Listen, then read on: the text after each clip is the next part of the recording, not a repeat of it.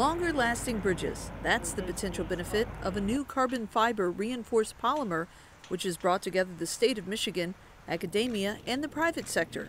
And today, it brought the governor to Detroit to learn more about the innovation. Reinforced steel has traditionally been used in bridge building, but steel corrodes, especially here in Michigan, where salt keeps us going during the winter, and corroding steel leads to crumbling concrete. Carbon fiber isn't affected by the salt. It resists corrosion. This is about a longer lasting material that reduces our costs in the future. The state has invested in this innovation, using carbon fiber in the new bridge on 8 Mile over Plum Creek. That project should be wrapped up and open to traffic in the next few weeks. Lawrence Technological University is partnering with the state to monitor the material once it's in place. So we just look at a web page that's collecting all the data, download them, and start plotting time versus strain, time versus load, time versus deflection. And the beauty about this, go back to the drawing board and compare those results with what we did a couple of years ago. The carbon fiber used in this project was manufactured by Tokyo Rope.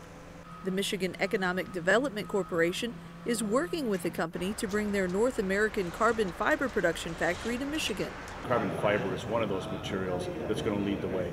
It isn't just in bridges as it's being done here so splendidly, but it's in automobiles, it's in aerospace, it's across the board in terms of advanced materials. So we're very excited about being able to get ultimately the factory here and begin to produce carbon fiber.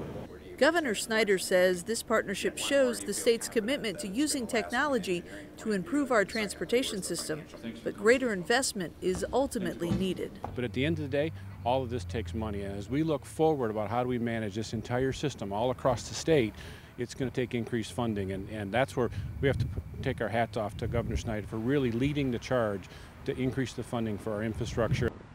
To learn more about Michigan's infrastructure funding crisis, including how MDOT is maximizing efficiencies with innovations like carbon fiber, go to michigan.gov/roadfunding.